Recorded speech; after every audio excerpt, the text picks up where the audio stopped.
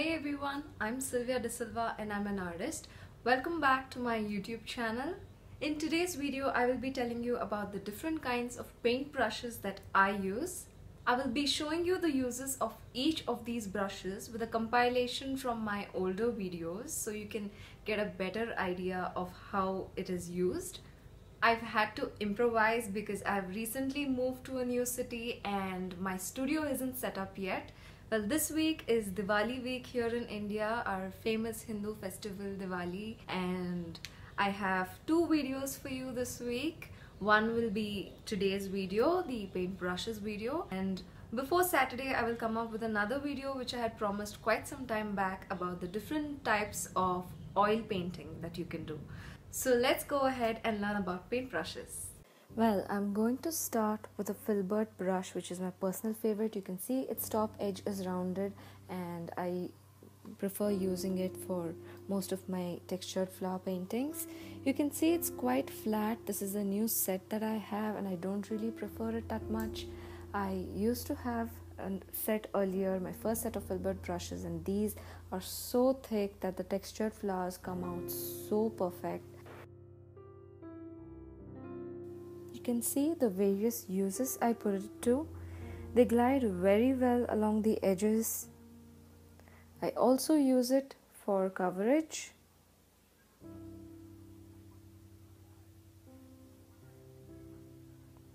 You can see here I'm using it for making thicker feather strokes. They turn out so beautiful with just a single stroke.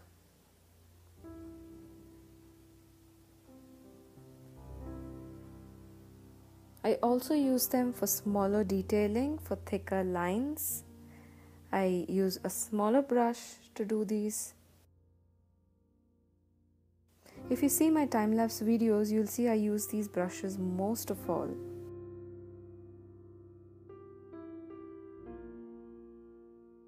I use the thick bristled filbert brush for blending. I use this brush for almost everything, and last but not the least, I use it to make my textured flowers.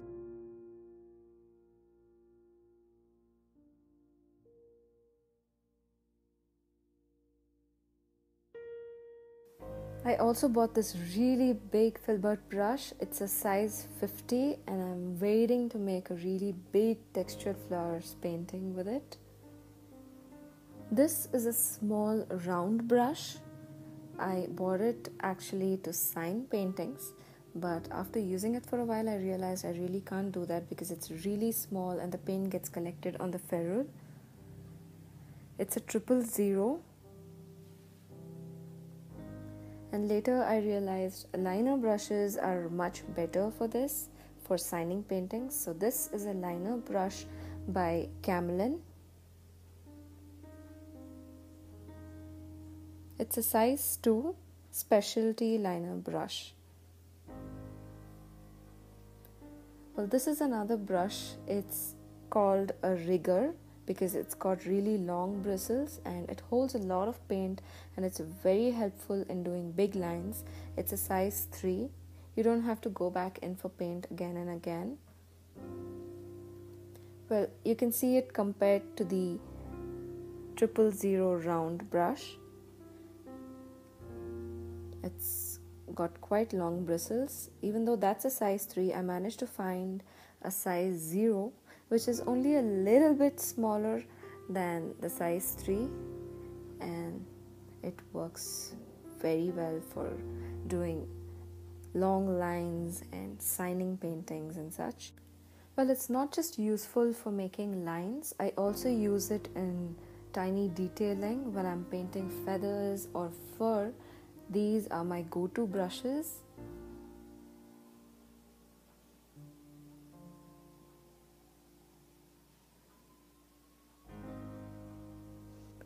But yes, since my latest collection requires me to paint feathers, I've been using the liner brush a lot. You can see this is a rigger brush and you can see how many strokes I made with taking paint just one time.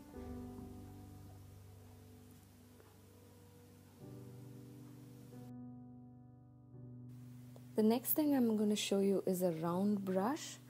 This is a size 12. You get it in various sizes. This is a pointed round.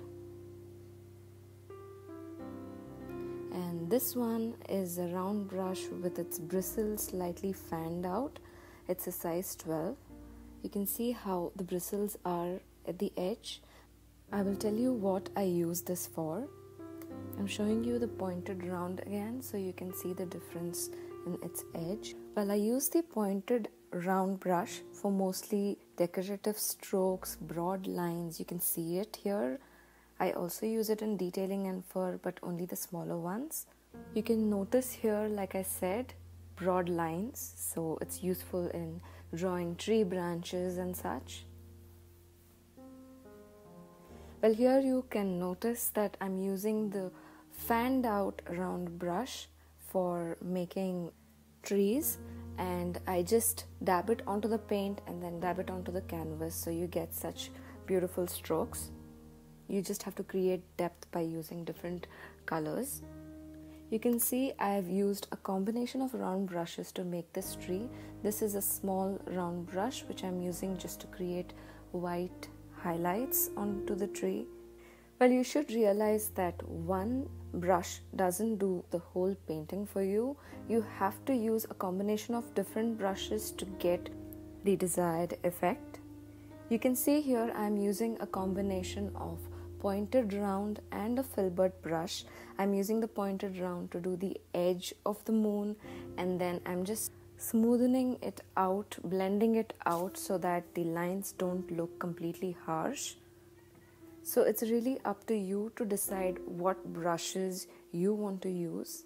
I may use these for different things, but once you start practicing and you get the hang of it, you will know which brush to use for what.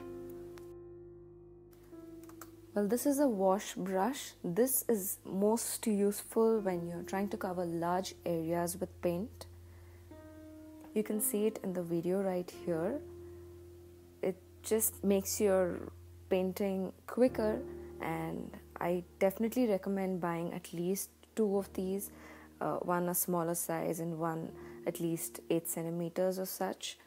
You can see here I'm not just using it to do the background, I'm using a smaller wash brush to make the clouds, and I'm also using it to make the grass really quick, or else it would take me hours to just make grass on such a big painting. Well, this is a fan brush and it is most useful when you're painting waterfalls, trees, grass, foliage. It's very much useful when you're painting landscapes basically.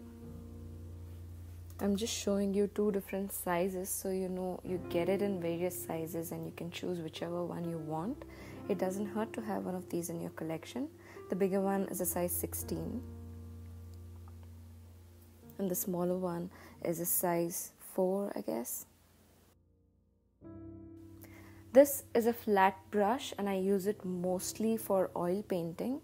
I don't like using a wash brush because cleaning a wash brush gets really messy when you're working with oil paint. So I use flat brushes when I'm painting with oil. Well, there are various other brushes that I use as well, but if I included all those, this video would be too long. So you can go ahead to my blog and read it there. It's fairly descriptive, and I also have a photo which you can download so you can refer to it. I hope that will help. It has a list of all the different kinds of brushes that I have and use and all its different uses. So I hope that helps.